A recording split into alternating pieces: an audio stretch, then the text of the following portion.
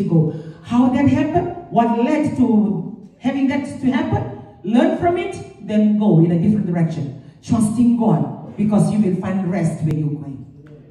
Amen. Praise the Lord. Hallelujah. And second, your courage. We're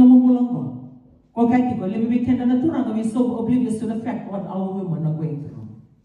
Amen. And the significant, but some are together. Like what I mentioned yesterday for the women, sometimes we blame ourselves. I blame myself for our relationship with Kasalevu or at home. I blame myself. But at the level of since we came in or when we met, I'm always doing everything. He doesn't do anything. But now, when it's so busy and I'm expecting him to do something, I don't get so frustrated. But I made him to be like that. You do that, you do that, you do that. I don't want to be like that, Mom. You do that, you do that, you do that. Hallelujah. As some of us women sitting here, we brought that upon ourselves. Amen. But for men, don't take advantage of it.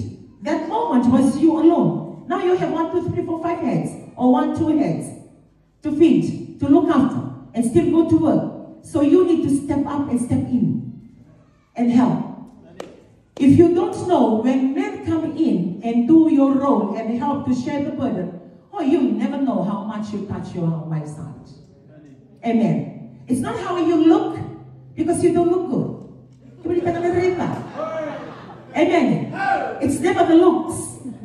Praise the Lord. For women, I would say, majority of women, they don't look at the looks. Maybe some women do, but I don't. For me, I'm attracted with men of responsibility and accountability. Amen. Not the looks. Praise the Lord.